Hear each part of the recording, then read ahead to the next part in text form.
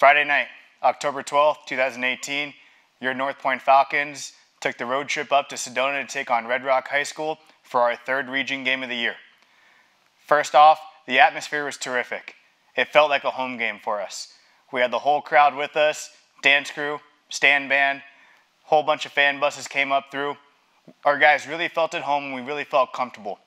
Game started out, we got the ball, we went right down the field and we scored.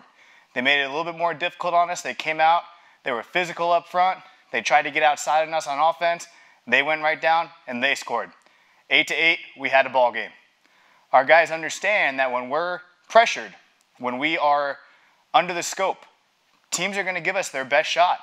We're the team that everyone's looking to beat, so we're going to get everyone's best opportunity on Friday nights. Second quarter, we absolutely exploded.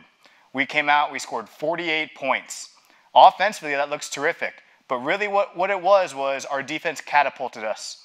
Our defense forced 3 takeaways in the second quarter, and they just did a terrific job of flying to the football, 11 guys to the ball. We had 1 fumble recovery by Oscar Molinar. Right after that, our guys went down and they scored. Those 3 takeaways, they've resulted in 24 points for us on offense. Second half, our young guys got some experience. It's really going to help us down the stretch. We're 3-0 in 2A Salt Region play. We got 2 more games left for the season.